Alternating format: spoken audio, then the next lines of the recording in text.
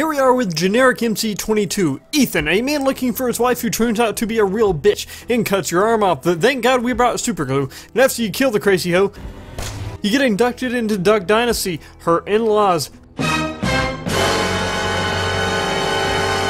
who clearly have watched a little too much Star Wars.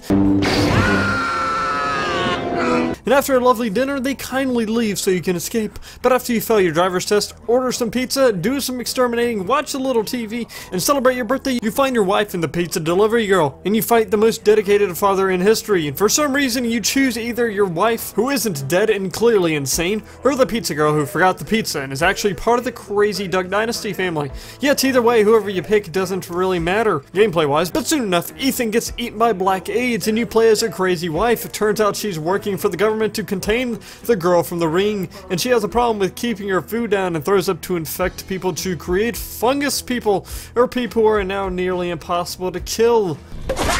And she broke out and just wants to be loved. But after the most boring cruise ever, we are back with Ethan, who confronts Spooky Girl, and turns out it was all a grandma.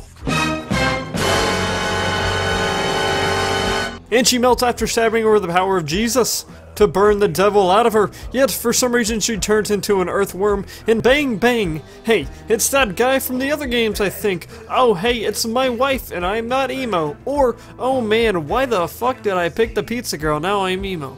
And that's the end of Resident Evil Depression.